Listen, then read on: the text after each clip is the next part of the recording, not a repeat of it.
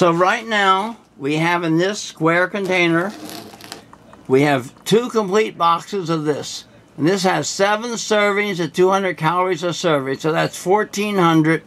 In this thing right here, we have 2,800 calories. That is a lot of calories. That's why you don't want to eat, you know, this supposedly healthy food all in one. So we smashed it up to keep it fresh. I said we put it in one of these jars, which when you fold the top makes a vacuum seal, so it keeps fresh. Oh, I forgot to put in, I have the calorie count on the side in case I ever forget. I put my 1/4 cup measuring cup in here for dipping it out every morning. I simply close it up, seal it tight, and it's ready to go in my closet to be used on top of shredded wheat, which is healthy, Fiber One, which is utterly tasteless but only has 60 calories. You take a ½ cup of that, but you want to eat something else on top of it. If you want some real flavor, try some just a sprinkling of the multi-grain peanut butter flavored Cheerios. Makes the whole thing taste like peanut butter. And that only has 3/4 cup, 110 calories.